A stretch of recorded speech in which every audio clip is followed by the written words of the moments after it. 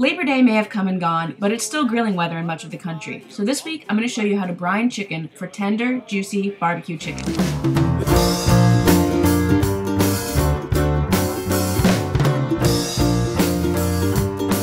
This week on Working Class Foodies. Brining is one of those techniques that can sound mysterious and daunting if you haven't done it before.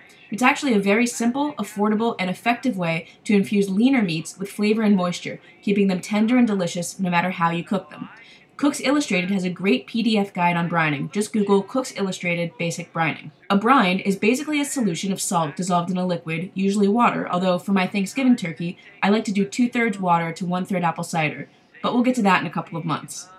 Most brines also contain sugar to help further impregnate the meat with flavor and juice. I bought 4 whole chicken legs at my local market. I took them home and washed them, and then separated the drumsticks from the thighs by slicing down through the leg joint with a sharp knife. Then, I put my chicken pieces in a large bowl. Next, I combined 3 tablespoons of kosher salt and 2 tablespoons of sugar in a mixing cup. I'm mainly going to use water for my brine, but to give my chicken a little extra flavor, I started with a 1/4 cup of apple cider vinegar. Then I topped my measuring cup off with lukewarm water and stirred everything together to get the salt and sugar dissolving. Pour your brine over your chicken. Then add water to cover the meat.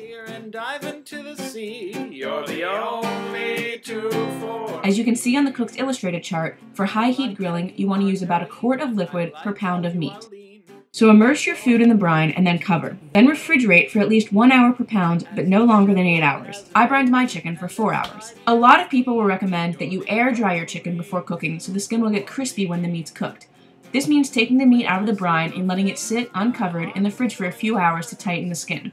But because I was going to be grilling my chicken over a direct flame, I wasn't too worried about the skin not getting crispy enough. So after my chicken had brined for 4 hours, I rinsed the excess brine from the meat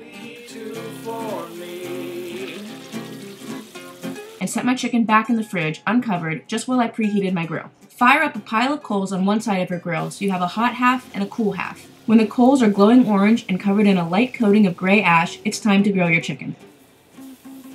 Grill for about 8 minutes, just off the flame so the skin doesn't burn. Shouldn't be a secret that you're always on my mind. You're as kind as a Canadian and perfect like a pie. So release that serotonin. Then flip over and begin to baste with your barbecue sauce. I used the leftover barbecue sauce that Lisa from Funny Side Up made for our barbecue ribs collaboration video, but you can use whatever barbecue sauce you like best.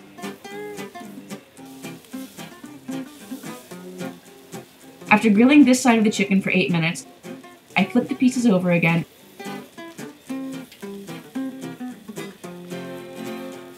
You make me ooh, you make me ah, and other groups of vowels. Your street and basted the other side with sauce but cuter than an owl. and let them cook for another 2 minutes. Boyfriends, oh, we sure make quite the team. Then I flip them one last time just to let the skin crisp up and move them to the cooler side of the grill.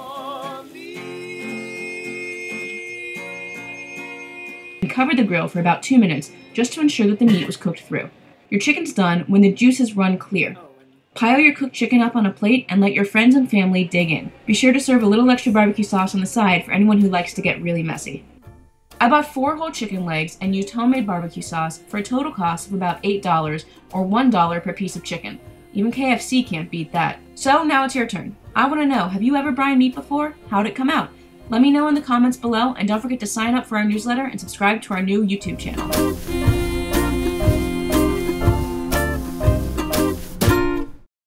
And if you want to watch more videos of us grilling or cooking with chicken, just click any of these boxes below. And we'll see you next week.